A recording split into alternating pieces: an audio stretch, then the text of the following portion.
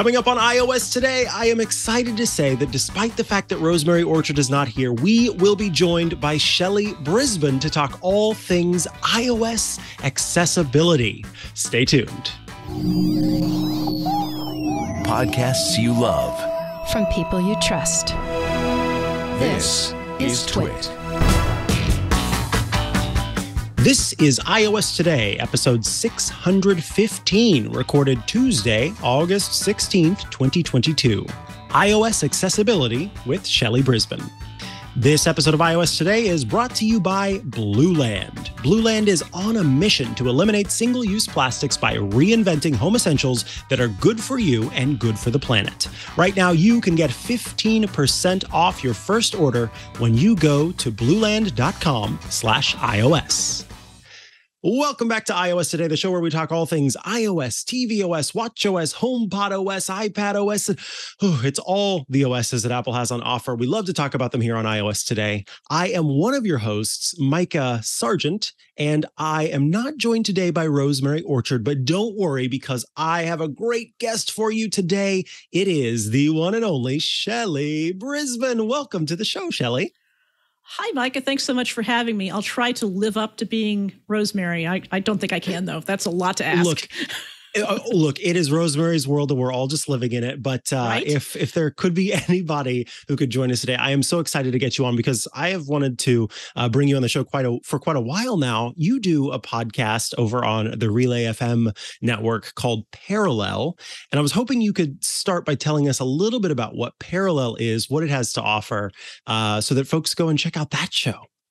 Sure thing. Well, Parallel, like most of the podcasts on the Relay Network, is about technology, but I always say it has accessibility sprinkles. And what that means is we talk about a general tech topic, but we also put accessibility context on it. And that might be iOS, like what we're talking about today, or it might be AR and VR, or it might be something new from Google. So anything tech related, we find a way to spin some accessibility into it. And hopefully that's interesting both to an audience that cares about accessibility as a number one, but also to an audience of just general interest tech folks who want to know a little bit more about accessibility.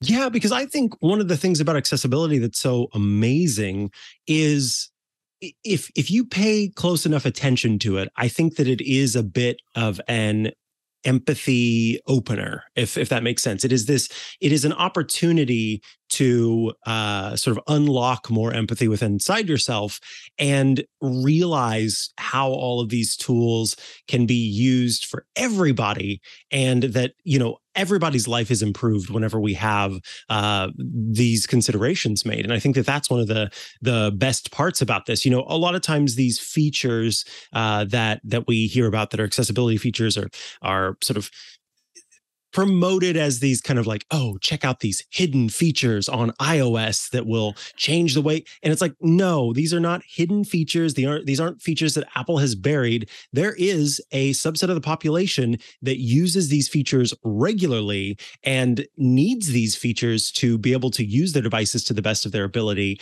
And that I like that those features get promoted and that people get excited about them, but I want this to be a situation where people realize that, it's not as if these are hidden away. And in fact, from everything that I have heard from folks, and I'm curious to hear your take on things, and we'll get to that in a moment, is that Apple does seem to have a focus on accessibility that maybe some companies, some other tech companies and other non-tech companies maybe have not given enough focus to. So with that, we, of course, today are going to talk about awesome accessibility features and kind of get your take on the state of things.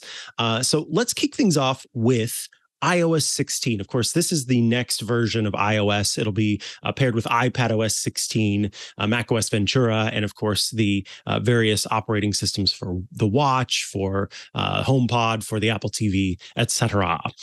Tell us about what folks can expect in iOS 16 and kind of what you are most excited about. I'm ready to hear your list of things, so kick it off.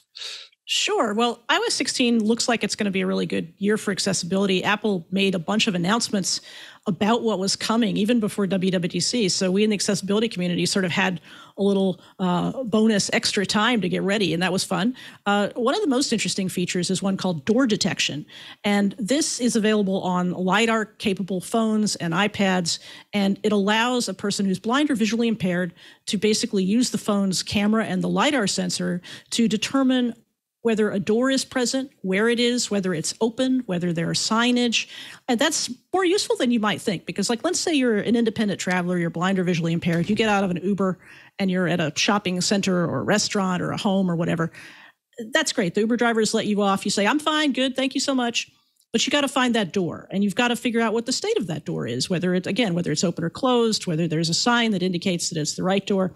So door detection is this LiDAR enabled feature that's going to make that possible. And that's a follow-on to a feature we got last year called people detection, which was great in the social distancing world because it identified whether there was a person nearby and how far away that person was. So you could do a little bit of social distancing ad hoc. And both these features, again, require LiDAR, and they are made available in the Magnifier app, which is an app that a person who's blind wouldn't necessarily open because it's for somebody who's low vision, who wants to zoom in and make what they're looking at bigger. But that's where they've put it. And again, because it uses the camera. So for folks who have LiDAR equipped phones, a lot of people are really looking forward to door detection. It's even more practical than people detection. So that's kind of the number one and kind of the coolest one from a technical innovation point of view, because something people don't realize in terms of accessibility is that a lot of times accessibility features can be innovation leaders or road signs. They can indicate what's coming. A lot of people have suggested that, including me, I've suggested that door detection and people detection, because they use LiDAR, are indicators of what might be coming later when Apple does either AR-equipped devices, headsets, or perhaps glasses down the road, because these features have technological underpinnings that have much wider implications than just the accessibility part. Yeah, that's something that I have noticed in the past is sometimes the features that may start in the innovations that you talk about in accessibility end up bleeding into the rest of the system and end up getting to become more than they were before. And there's a lot of innovation taking place there, as you said, and I think that points to certainly a good amount of resources being given to make sure that these things work as they do. And for me, it's resulted in me feeling comfortable when I've had questions from folks who have low or no vision or other accessibility needs to be able to say, I suggest that you check out the iPhone or the iPad, depending on what they're asking for, because I know that VoiceOver in particular and that some of the other features there are well worth checking out and are helpful in those situations. And, you can kind of count on those a little bit more than maybe some of the third-party offerings that you can add on to the system. So outside of those LiDAR-based features, what else are you looking forward to in iOS 16? So there's another really interesting one called Apple Watch mirroring. And basically, it will put the screen of an Apple Watch on your phone. Now, why would you want to do that? Well, if you have a physical disability, either because you can't manipulate gestures on your Apple Watch or because you can't get your hand around to do it, you've got some sort of motor delay. For some people, it's easier to do that on a phone screen. But beyond that, because the phone screen, itself has features like assistive touch and switch control and other features that make it possible for a person with a physical disability to use alternate gestures to manipulate the phone and often not to have to do as many taps or as many swipes if they can't do that. Essentially, you've taken that Apple Watch interface and you've put it on the phone and you've made it possible to apply those phone features that don't exist on the watch to the watch interface. And I guess some people might say, well, why have an Apple Watch if it's a challenge for you to use? Well, the Apple Watch offers a lot, including wheelchair workouts and including all the fitness features, including access to apps in ways that people might be able to consume visually, even if they aren't able to manipulate them. So by putting the screen on the phone, which is super clever, I feel like it's going to open up the Apple Watch to a lot of people with physical disabilities who kind of wondered whether they'd be able to use it or not. Absolutely. And I'm showing that feature on the screen right now. One of the other benefits here, whenever Rosemary and I are regularly talking about different features, it's very handy to have the Apple Watch right here on the screen and be able to show that off, where before we would have to have some sort of camera kind of above our heads and shine down on it. So again, this is one of those times where you say, these features on their own are fantastic for what they provide, and it's one of those options where, like, instead of focusing on that thing that you mentioned, that a person goes, why then have an Apple Watch? Instead of saying that, is what I'm trying to say. Instead of saying, why have an Apple Watch if you can't use it? Let's celebrate the fact that this technology is here and can be used by so many people. And also, as you point out, with somebody who has a motor delay, think about them trying to get blood oxygen readings or pulse rate readings or any number of things that the Apple Watch can do by being on your wrist regularly. So the health accessibility of the Apple Watch, I think, is important. So I think this feature is great, and all the more reason for folks to get Apple Watches and be able to better monitor their health and keep track of that information. Very cool stuff. All right. So what's next? Yeah. Well, another interesting feature, and this is not so much about innovation. This is about adding something to a feature that a lot of people already love, VoiceOver, which is the screen reader for an Apple iOS device. And it's also the name of the screen reader on macOS. It basically allows your interface of your device to be read aloud to you. And that's useful to people with blindness or visual impairment or even difficulty with reading. And VoiceOver is the foundational accessibility feature of iOS and macOS. It's probably the most well-known. But what they've done this year is they've added a bunch of voices. And that's interesting, and languages too. There are 20 new languages, which people are excited about. Ukrainian, Arabic, there are a number of great languages. What's cool about the voices, and this one sort of came out a little beyond the Apple Accessibility Awareness Day announcement, but there's a set of voices called Eloquence that's from a company named Code Factory. They are available on a variety of screen readers in the Windows environment, JAWS and NVDA, which are sort of big players in that world. And people on the Apple side have always wanted those voices to come to Apple. And Apple doesn't have a history of going out and getting voices from other places. Now, you've always been able with third-party apps to add some voices to those apps specifically. But with the Eloquence voices now being integrated into iOS, you can choose to use one of those many voices. And I always say, one of those voices is named Shelly. So clearly, it's a fine voice, and you should try it. But the advantage that I have my own. It's not the one I choose to use, which is kind of odd, but the advantage of Eloquence is it's optimized for reading at very high speed. If you're a screen reader user, and especially if you're reading a lot of content, if you're reading not just the interface, but documents, for work or for school or something like that, you tend to read at a much faster rate of speed, and you get used to that high rate of speed. And Eloquence may not, in fact, be the most eloquent sounding voice. It may not be, optimized for radio and for podcasts like you and I like to think we are, Micah. But Eloquence is very, very fast. And there are people who can read up to 85% of the maximum speed on Eloquence. Where on Alex, they might read at 60 or 65%. No knock on Alex. Alex is still a great voice for VoiceOver. But Eloquence makes it possible for people to just be as efficient and productive as they possibly can. And it's also, to be really frank, it's quite familiar for people who've lived in those other environments, and they come to the Apple environment and they go, hey, where are the voices that I like? Well, Apple has said, here you go. Here's Eloquence. Interesting. Now, with Eloquence, is this created by some company? Yes, it's a company called Code Factory licenses it to companies like Freedom Scientific that makes JAWS, or anybody who chooses to buy that license. So that's presumably what Apple has done. So when you get into VoiceOver, you'll be able to download those voices just as you download Alex or any of the other voices. It's there by default, but you have to download it in order to use it. So those are the first voices that I'm aware of that were generated outside of Apple to come to VoiceOver. And they're not going to be available for Siri. They're going to be available explicitly in the accessibility world for VoiceOver and Speak Screen and Speak Selection like that. But it's kind of a big deal that Apple has listened to feedback from users and said, these are voices that we really like. We like your voices, but we like some others better, and we'd like to have that option. That's very cool. I think it's a good idea to think about for folks who are not low or no vision or who do not use VoiceOver. Think about how whenever you look at your phone and you read the word in your head, and there's actually some laryngeal action that takes place for people who are reading, unless they're specifically speed reading. And so as you are looking at your phone and looking at the different buttons, your brain is reading those words, and so you know which ones you're supposed to hit. And for folks who need an on-screen reader like VoiceOver,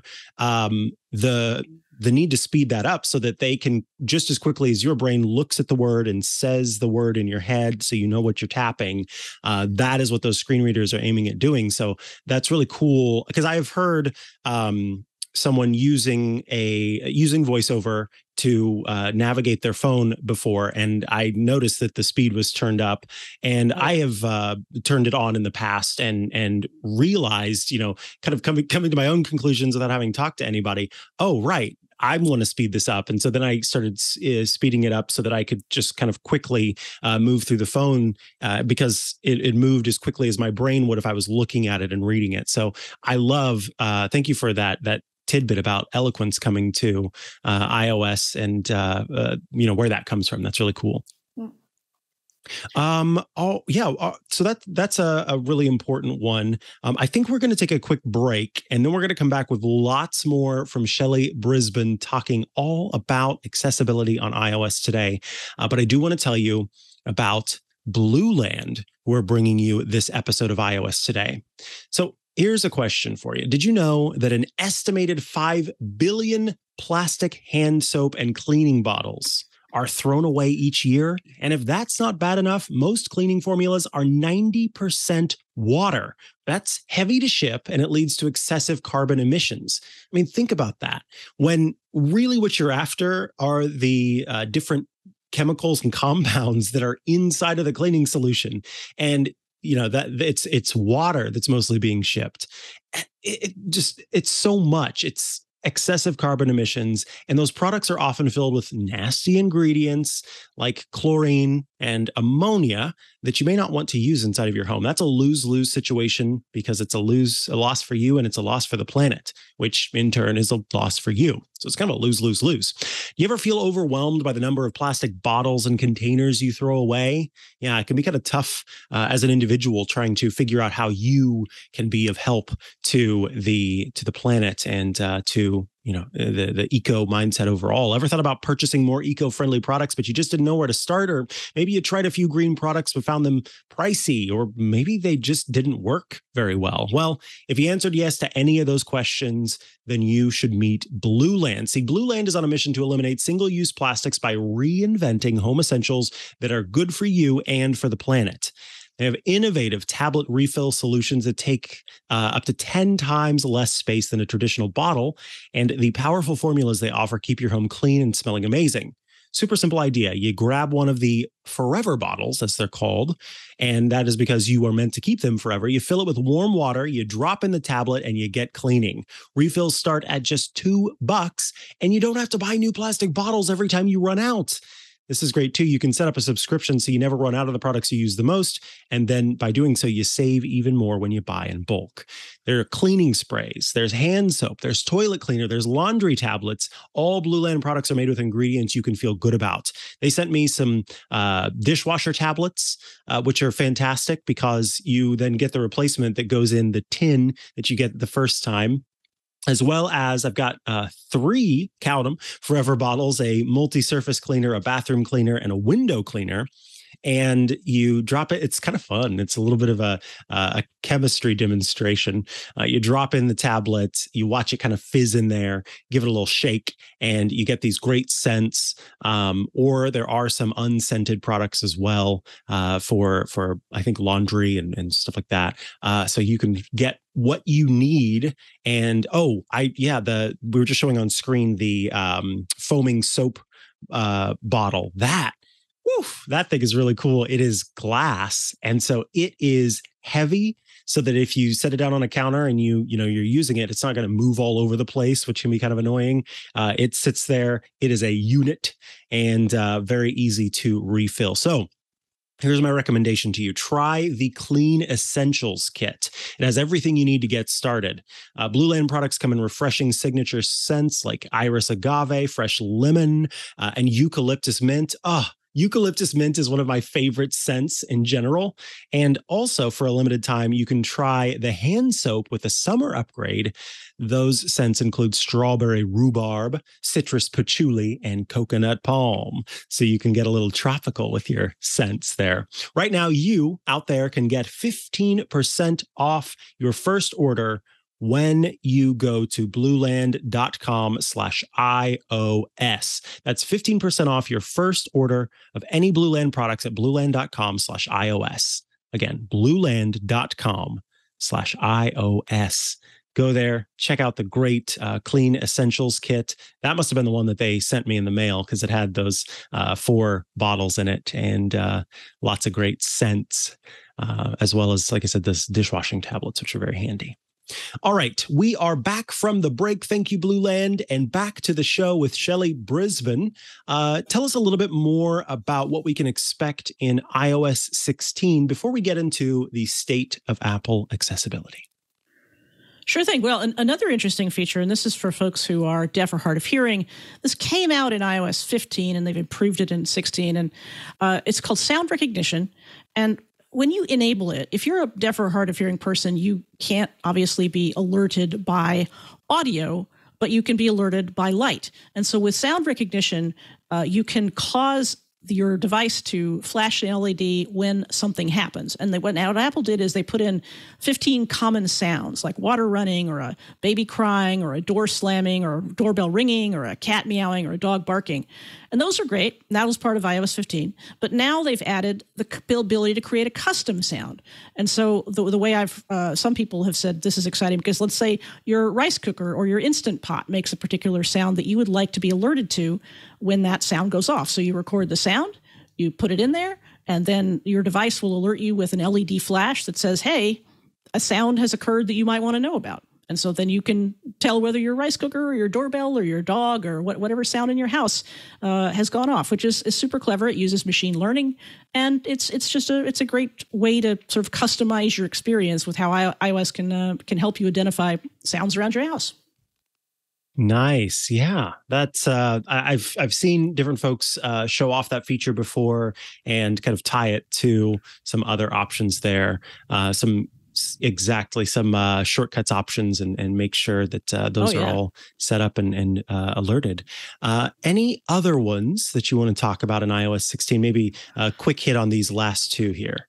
Sure. Well, just briefly, there's a new one called Buddy Controller. Haven't used that one myself, but the idea is other companies have produced accessible game controllers, again, for folks with motor delays. But a Buddy Controller actually allows you, if you're a person with a motor delay, to play a game in tandem with somebody else who doesn't have that motor delay. And the controllers work together as one. And so you basically can tag team on a game playing experience, which is a super cool, super clever idea. I love this one. And I think about, too, playing a game with a younger person, a sibling or a child as well. And the idea that, you can help them if they get frustrated in the game. You can help them out with that. So, again, this is one of those features where like everybody benefits from the inclusion of this. I love that. Yeah. And then the last one. So the last one is called macOS Text Checker, and as the name implies, it's part of macOS, not iOS. So the problem is you can create documents all you want as a blind or visually impaired person. Accessible text editors and tools like Pages and Word are very accessible, but you want to make sure that your formatting is correct. Are your bullets all lined up? Are your paragraphs lined up? Does it look nice so that when you turn your paper in at school or turn your presentation into your boss, does it look the way you want? And so what macOS Text Checker does, that's hard to say, is with VoiceOver enabled, it will give you guidance about whether your bullets are lined up. You select some text and you say, this text should all be bulleted, should be at the same level of indent, should look the same. So it's basically a little helper for formatting. And that's going to be so empowering to people who, you've got all the accessibility technology you need at your job, and you're moving forward in your career, but you want to make sure that your presentations look as sharp, or your documents look as sharp as anybody else's. So this is kind of a cool little feature that a lot of people wouldn't think about. But if you want to be productive in the workplace and look cool while you're doing it, this is a great one.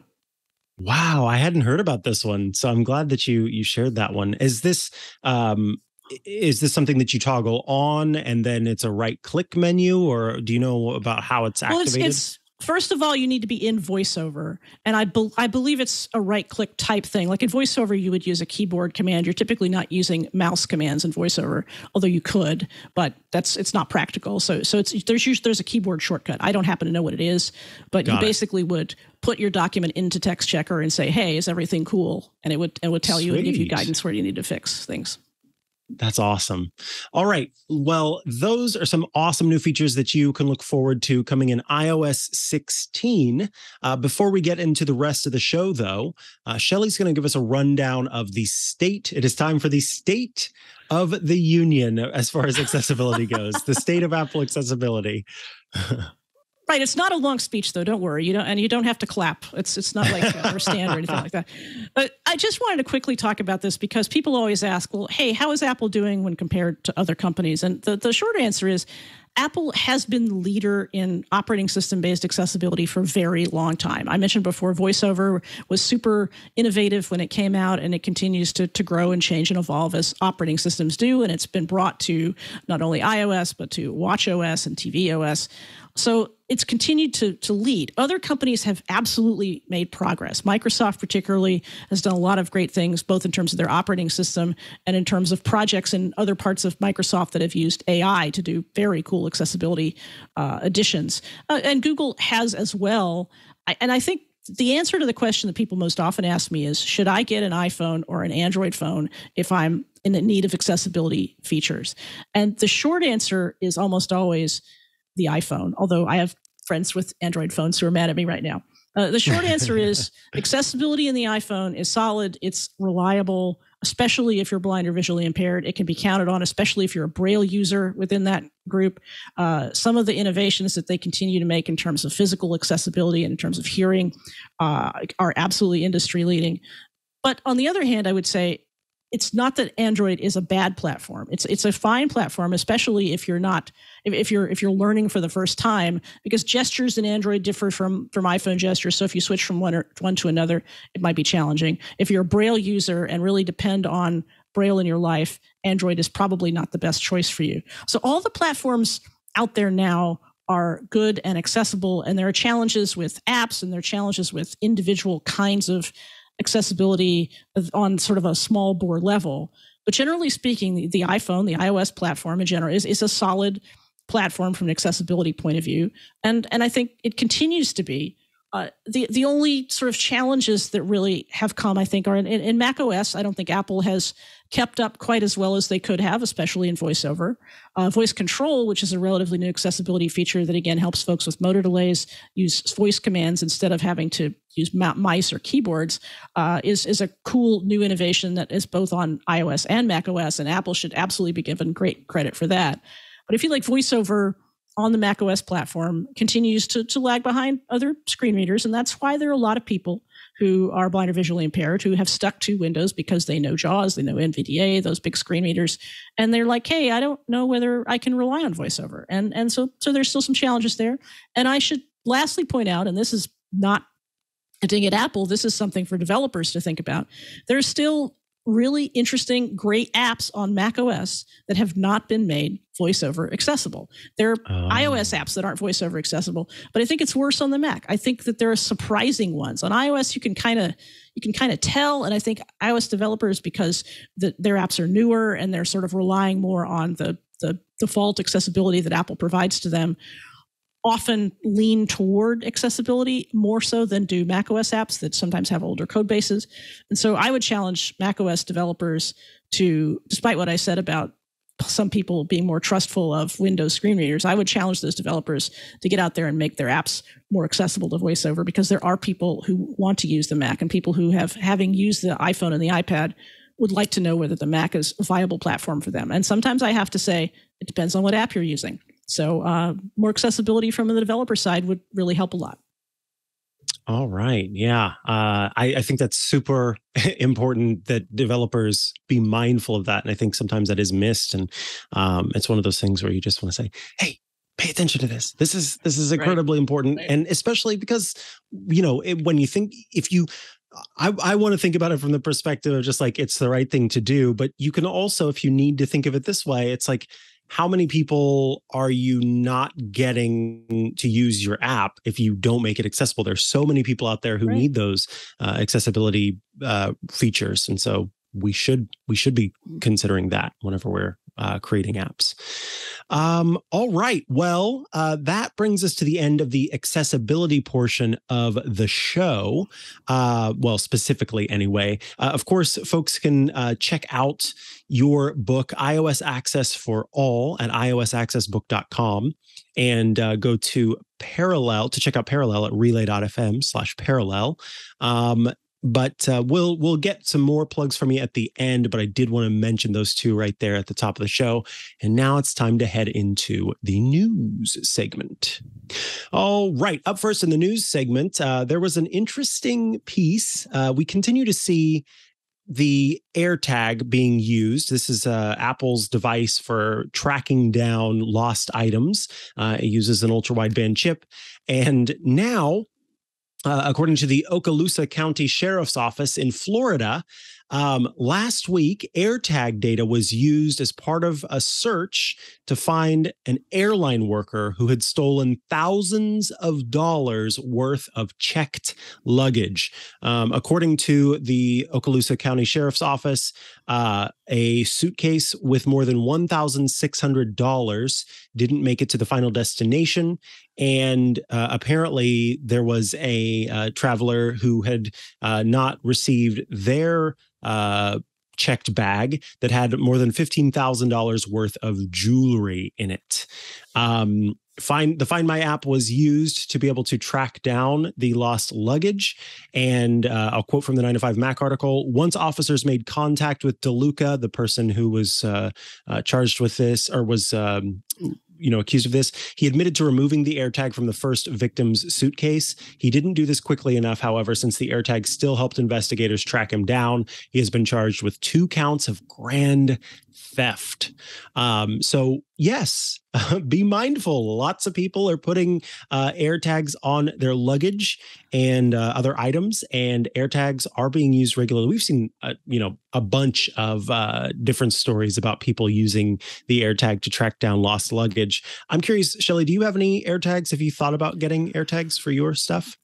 I have one, and I put it in my bag when I travel. I've not found it necessary for things around my house, but for luggage is the number one. And I'll tell you, just as an accessibility thing, it doesn't really work as well as you might like, but I have trouble spotting my specific bag on the luggage carousel. So the theory is if I put an AirTag in that thing, then it'll call to me when I get to the luggage carousel. It doesn't always work as well because you can't necessarily hear it from that remote distance. But and there's a lot of other bags around. But that was always my big use case for an AirTag and why I got one. Mm-hmm. Yeah, I have a few, and I used them for a while, and at some point when there's more time in a show, I'll have to go into the whole thing about why mine aren't working anymore. But it's a very, very long story, including it that involves so many calls to Apple and lots of support people and high up engineers trying to figure out what went wrong and all sorts of stuff. So there's not time for that. But when I was able to use them back in the day when I first got them, I had a couple of times where I used them to find a specific item. It was an item that I didn't regularly use, and so it got buried under something somewhere, and I was able to use it to find that because I haven't done a whole lot of travel. But in theory, when that does happen again, I think I'll be using them for that. The next one that I wanted to talk about, it's incredibly important. We are using Zoom to do this call, and so this is a warning to you, Shelly, as much as it is to anyone else out there. If you use Zoom and you use a Mac, you need to update to the latest version of Zoom. You can do that by clicking on zoom.us in the menu bar at the top of the Mac and choosing check for updates and then find the latest update. That is because there's been a really big vulnerability somehow in the Zoom installer for Mac that gives the potential for a bad actor to gain root access to the Mac. And that, folks, is not a good thing. Root access basically means they have all the control that they want over this. So if you have not updated Zoom to the latest version, please update as quickly as you possibly can. It is very important. Sent that around to my work colleagues yesterday. I made them all do it. They're good. They do what I tell them mostly. That's awesome. All right. One more here from the news segment, and that is a report from Bloomberg, Mark Gurman at Bloomberg, writing in Mark Gurman's newsletter, where he suggests that Apple is planning on adding more ads to the iPhone. So as it stands, there are ads. I didn't know this, but there are, because I always delete this app. The stock app has had ads in it for quite some time. I knew that the news app had stocks, but I had no idea that the stocks app had ads because I don't use it, never have used it. And so I always delete it from all of my devices. And so these ads are potentially new ones will be added to it could be added to Apple TV Plus content, as well as, let's see, where else? We know that the App Store has search ads and things like that, but we could see them come to more areas of the App Store. And in that way, then we would see kind of content there. And it's unclear for sure where else we would see it, but apparently Apple has gained more, or a team within Apple that works on advertising has gained more of a footing inside of the company per this Bloomberg report, and could be adding more ads. I'm curious, Shelly, your take on Apple on one hand, adding that app tracking transparency technology that gives individuals the choice to not be tracked across different apps, and how that has played into a kind of downturn in some ways for businesses in the advertising business. So on one hand, making it harder for other advertisers to be able to sell ads, while also potentially considering adding more ads to the system. What's your take on that? Yeah, I think the criticism of ATT has always been from other companies, hey, you're taking away our revenue. And as a consumer and as somebody who doesn't really want to watch ads, I haven't been able to feel particularly sorry for them. But they've also said, hey, Apple wants to basically create a walled garden where they can be the only ones distributing ads. And this is absolutely clear that that's what's happening now. And I think for a lot of people, and maybe even a little beyond the tech bubble, I think people are going to start to feel a little bit less, excited about Apple because that they're doing exactly what other companies are doing. That's just that they have the protection of their own platform under which to do it. And obviously, Apple continues to need to change and grow its revenue path. I don't know how much money they anticipate making from these ads over time, but I think it's unfortunate. I wish they didn't feel like they had to do it. I agree. That's precisely how I feel about the situation. All right. With that, we come to the end of the news segment, which means it's time for feedback and questions. Our first question comes in from MJ. MJ writes, hi, Mike and Rosemary, or in this case, Shelly. I watch your podcasts weekly and have learned a lot from both of you. Thank you. I listen to The Tech Guy regularly and other twit.tv shows as time allows. I am 71 and I'm starting to make my end-of-life plans now. Better late than never. After reading about what one should do to prepare, online data, including passwords and social media, are discussed often. All that's to say, it made me want to clean up my systems and how I do things, so I started with passwords. For years, I used LastPass exclusively, always paid for it, so that is not an issue for me. When I switched to Apple products from Android a while back, I started using Keychain more, and I didn't always keep LastPass in sync with Keychain. Now, I think I might want to go back to LastPass. One reason I'm a little concerned is I recently saw a YouTube that said Keychain isn't a good choice because it doesn't have a separate login for the Keychain application, which made some sense to me. However, I don't want to overreact to one person's YouTube. Another reason is in LastPass, it seems like I can include so much more information in the secure notes section. If I switch over from Keychain, unless there is a security reason not to, I want to use LastPass so I don't need to learn another password management application. I am not opposed to using both Keychain and LastPass. Security is the deciding factor, really. Maybe I should use Keychain for passwords and just use LP for security notes. Your thoughts? And then MJ goes on to ask, is it safe to print passwords from Keychain and or LastPass? Is the data encrypted end to end? When adding an extension for LastPass in Safari, I received the attached message, so I stopped, and I will talk about what that message said. Not sure what it means. Who can read all the contents? I was able to add the extension in Chrome, so maybe that's enough. All right. So let's start at the top with MJ's first question. So MJ mentions that they didn't always keep Keychain and LastPass in sync, and that was because MJ was concerned, given that a YouTube video said that Keychain isn't a good choice because it doesn't have a separate login for the Keychain application. So we'll start there. This is something that has... I understand the concern here. Basically, it's saying that, when you log into your Apple account, then that password on its own is the same password that's being used for your Keychain. On the Mac, it's a little bit different because it uses the password that you use for your Mac. So, whenever you launch that, you have to type in the password for your Mac or authenticate with your finger if you have that available. So, on the face of it, I can understand the concern there, given that if you use LastPass, it's a wholly separate password. And so that can be kind of, an extra layer of protection.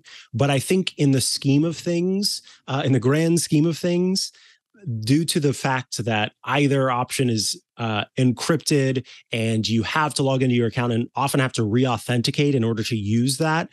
If you aren't in a situation where you are sitting at a desk in a public place and you walk away without locking your computer, then I don't think that it's too much of a concern that Keychain and LastPass use that you have one less login with Keychain versus LastPass. And I love, MJ, that you said, hey, I don't want to just overreact based on the fact that one YouTube said that. Very good thinking, very wise there. But yes, I think that overall, it's not a huge concern, but I think that having a separate password for your password management application can be nice just to have that extra layer of security. The other thing is that you note that in LastPass, it seems like you can include much more information in the secure notes section. That's likely so. I will say that they have added the ability to add information to secure notes in Keychain. And I think that's going to continue to improve as they try to make Keychain more of an overall password manager and not just a place to store passwords that are randomly generated. So that's something to keep in mind. But this goes all the way down to the most important thing that you've said. With security as the deciding factor, you want to know if you should use Keychain for passwords and just use LastPass for security notes, or if you should use one or the other. The most important thing to know is that you should not have your passwords in two different places if you want to be the most secure that you possibly can be. What I mean there is, if you have your passwords in LastPass and you have your passwords in the one password manager and you have your passwords in Keychain, those are three different places now that a person can try to get your passwords from versus just the one place alone where all of that is stored, all of that information is there. And so having those in all separate places is not necessarily a good idea. So it depends on convenience. You say that security is your most important concern as opposed to convenience. And so I think that you should limit yourself to one place. And that will also mean that you don't have to keep doing that syncing there. As far as printing out passwords from Keychain and or LastPass, it's important to note that when you export passwords from Keychain as an XML document, those passwords are stored non-securely. You literally can open up the XML document and see all of your logins and passwords. So you want to print that out as quickly as possible and delete the file as quickly as possible so that it's not stored in a digital place, unencrypted or available. And, wherever you're trying to put that physical document that lets you tuck it away. But I would also suggest maybe instead of printing out all of your passwords, you have that legacy option set up where you just have the one password that the person who's, coming across these documents can go to, type that in, and then get access to all of your passwords. So if that's iCloud, then that where your keychain is stored, then they can do that there. Or if it's LastPass and it's that one password that you use for that, then you can do that as well. Last but not least, you ask, when adding the extension for LastPass in Safari, I received the attached message. The message that MJ had received was the one that says, this extension wants to have access to all of your sites. And you have the option to allow it to access all sites or access just the site that you're on, or you can deny it. And you said you installed it on Chrome and that was easy, that was enough. So MJ, when you install it on Chrome, you're actually giving it that same permission to access and view all of the different sites that you visit. But Google feels like that is not something that needs to be said to the user, because by installing the extension, you are in that moment that you choose to install the extension, opting in to let that extension view all the different sites that you visit. And so they only give you the option to allow or disallow an extension in incognito mode. And so Safari goes and Apple go a little bit further in giving the user the ability to choose, even in non-incognito or private browsing, the ability to say, I do or I don't want. So I will tell you this, MJ, I cannot give you I do not want to give you a recommendation over what you should do in terms of whether you should allow all or allow none or allow one. But my password manager extension, I chose allow access to all websites because I trust my password manager to do the one thing that it's supposed to do and not view my browsing data and collect it and store it. I know that the password manager that I use is solely meant to do that. And so I give it access to all of my sites with no problem. It's just that Apple is giving you a little bit more information. If you've installed it on Chrome, then you've already given that password manager access to view all of the different sites, except if you're in an incognito mode, in which case you would have to toggle that on. So lots to cover there in that MJ question, but I wanted to make sure to get all of that information in and provide as much as I could whenever it comes to that. But it's very good that you are considering the consideration, you were considering the considerations, that you are considering what folks would want to do after you have passed, and that information is available. I, as a relatively young person, also have legacy stuff set up so that people can access mine, because it's not just age that kills people. And it's every reason to make sure that you've got all that stuff set up should you shuffle off this mortal coil. All right. Whew, that was a lot there, Shelly. This next one comes from Michael, who writes in, lately on Apple TV Plus, I've gotten more than HBO Max notifications for the latest episode of the shows I am watching being available. I also now get baseball alerts. I truly don't care about watching baseball on TV versus at a ballpark. I wish I could turn these off and only get the ones I want.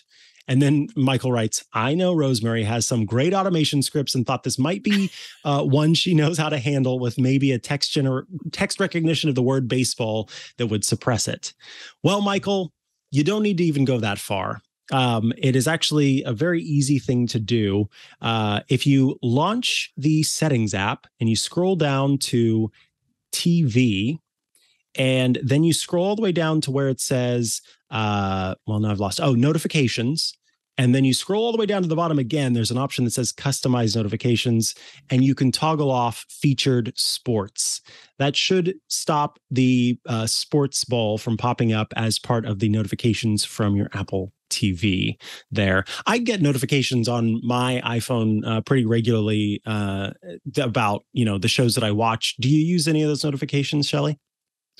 No, I don't. In fact, I don't want to be notified because I don't watch that much TV, and the notifications are just irritating to me. So yeah, I would probably turn that off if I were a regular. If I had any notifications on at all, I would probably turn off the featured sports as well. Nice. Yeah. I've thought about turning them off entirely. But what ends up happening is then my partner will let me know, hey, the latest episode of that show is out. Needed that one. And so I was like, you know what? I'm just going to turn this on so that we both are aware of this and that I don't have to. But he's providing you notifications, partner notifications. That's a feature. Yeah. Who needs? This is a good point. You know what? You've convinced me. I'm toggling off my Apple TV notifications. The last one comes from Nani, and this one is a really interesting one that had me kind of scratching my head a little bit and looking around. Nani writes, I listen to iOS daily. Hopefully not, because we don't do the show every day. I don't know what I would do if we had to do the show every day. I imagine that they mean weekly.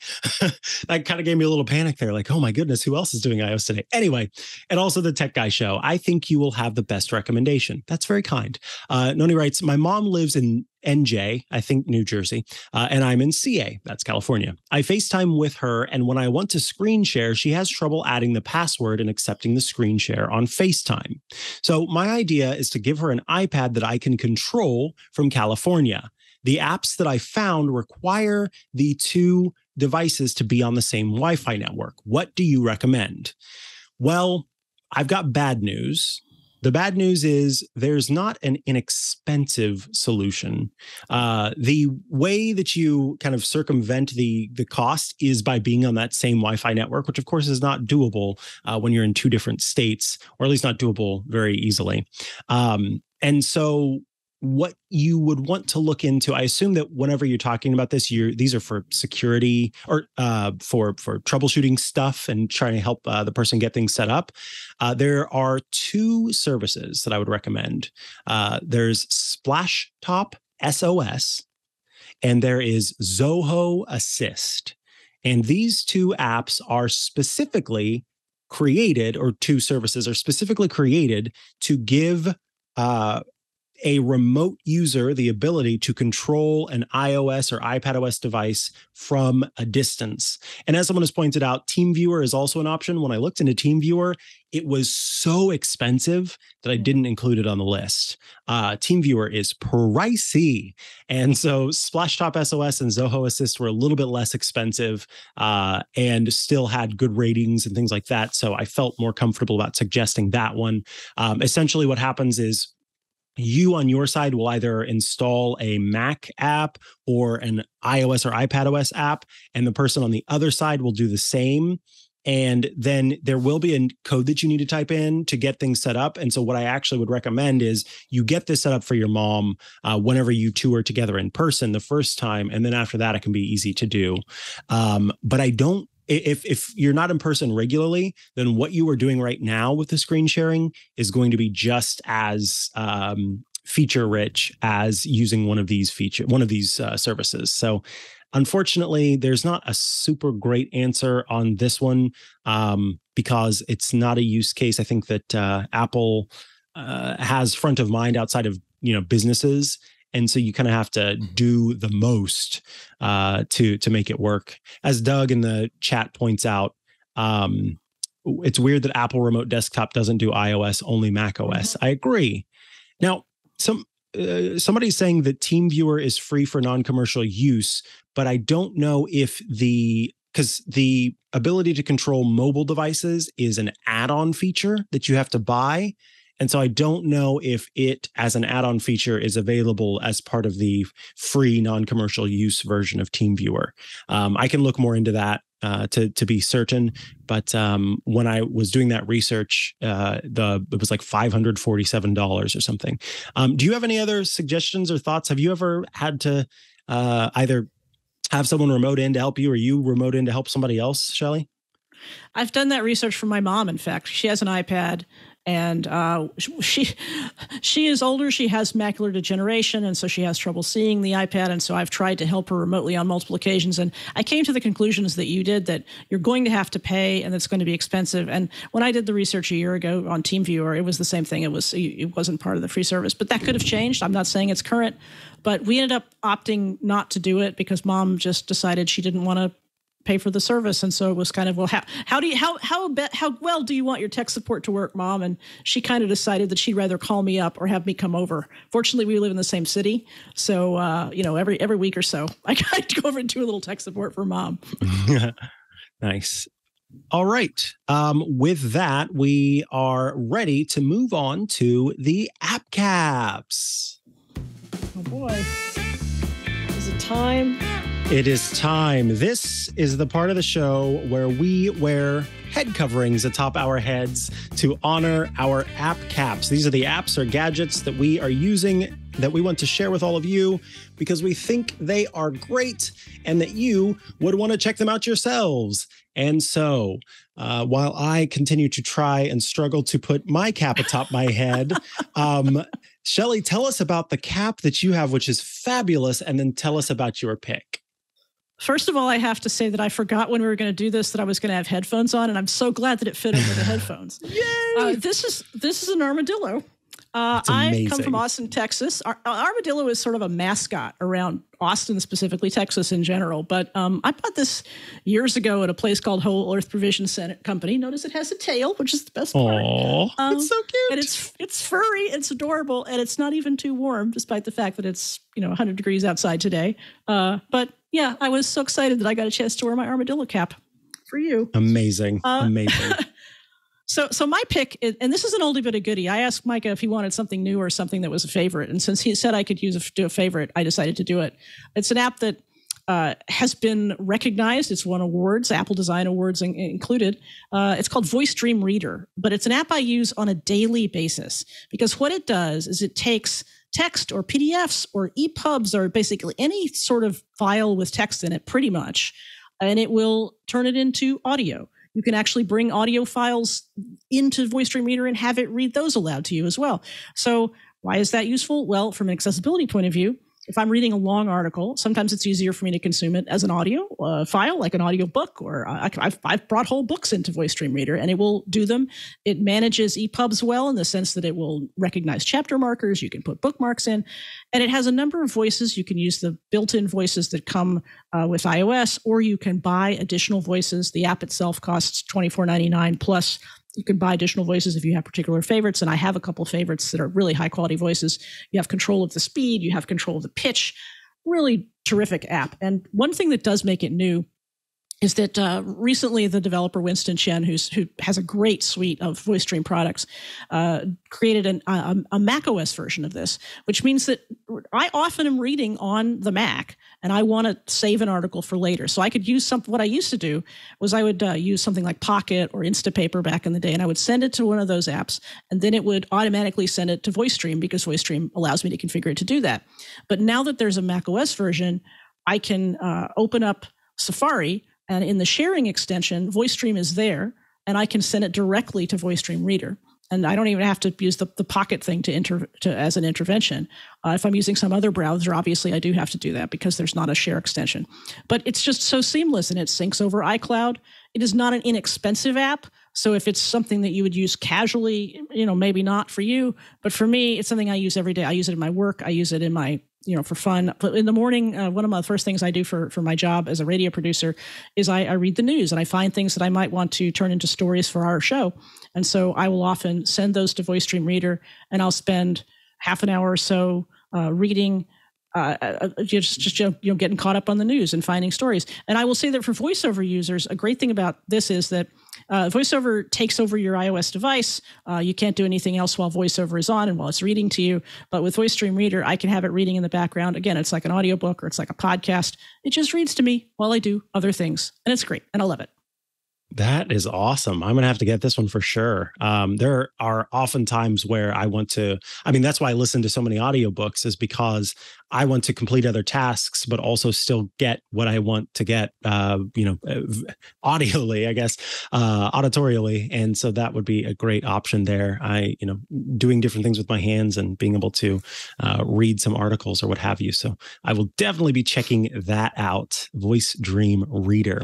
I am continuing to wear Paisley bandanas atop my head as part of my app caps. Today it's a Thank you. It's a dark maroon color for my bandana today. And my app is one called Stoic. And Stoic is a self-care app that I have actually found more useful than I typically find these apps. A lot of times it's the same old thing over and over again, and they don't end up being kind of what I would expect out of a self-care app, or they just seem to be kind of they don't have as much of the helpful information that I'm after. And Stoic actually does seem to have that. It is an app that has, first, it'll start you off by asking you some questions to kind of get some knowledge about what you would want to do in the app and, what you're after. And then from there, it can start to recommend some options for you on what specifically you are looking to kind of target. And so you set up different times of day where you're checking in and seeing kind of how you're feeling. And there's a journal that you can do, but there are also exercises, including breathing exercises, meditation exercises. When you journal, you can set different goals. So there's a time goal, a word goal. There's also a special focus mode that kind of removes everything out from the environment so that you're just working on that. So this is also great for folks who are like trying to get writing done. There's also guided journaling. So I love that it's got some prompts in there to help you kind of figure things out. And then what's cool too is that it helps you kind of create to be able to use it on any device. That's super important to me, is that I can use Stoic. I can pop it open on my Mac if I'm there and kind of get some information about that. And then there are all these little tidbits too.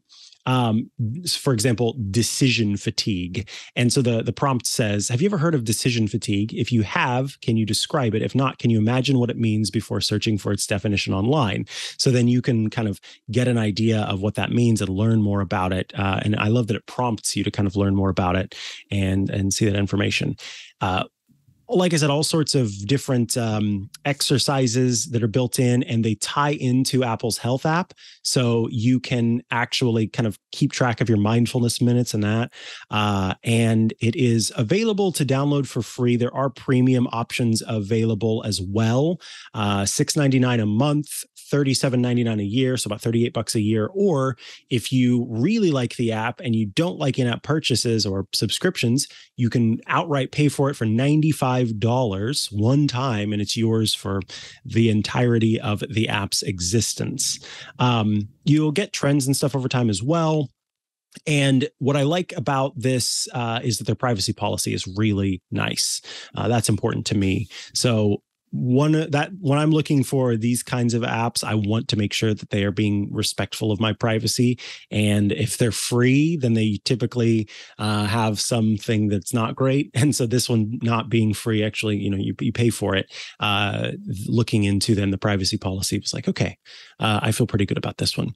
So that is Stoic, available for free to download with those in-app purchases if you are after kind of an app that has you check in with yourself during the day and also learn some different meditation techniques and breathing exercises. Folks, that actually brings us to the end of this episode of iOS Today. If you have questions, thoughts, feedback, concerns, etc., you can send those to iostoday@twit.tv. Of course, you can tune in live to watch the show as we record it every Tuesday at 9 a.m. Pacific, 12 p.m. Eastern by going to twit.tv/live. But as always, we think the best way to get the show is by subscribing or following by going to twit.tv/iOS. When you do so, you can click to subscribe to audio or subscribe to video, and those buttons will give you some options for how to subscribe to the show across different services: Apple Podcasts, Google Podcasts, Spotify, YouTube, etc. Try to be in all those places. Twit.tv/iOS. That's the place that you go to check that out. I also want to mention Club Twit. That is our completely ad-free experience. And the club just keeps getting better, folks. For $7 a month, twit.tv/clubtwit. Here's what you get. You get access to every single Twitch show with no ads. So that includes iOS Today, an ad-free experience here. You get access to the Twit Plus bonus feed that has extra content you won't find anywhere else. That's behind the scenes, before the show, after the show, everything in between. And some great stuff that takes place in the Club Twit Discord every month. What is the Club Twit Discord? Well, it's a place where you can go to chat with your fellow Club Twit members and also those of us here at Twit. My co-host Rosemary Orchard is actually one of the most active people in the Club Twit Discord.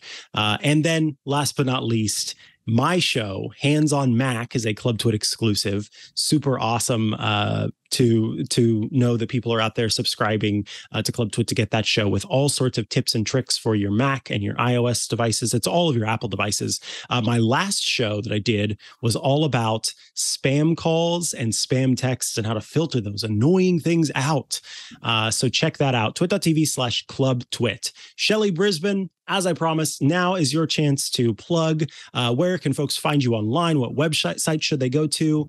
All that jazz. Well, Micah, thanks so much for having me. First of all, it was a lot of fun. I really enjoyed talking to you.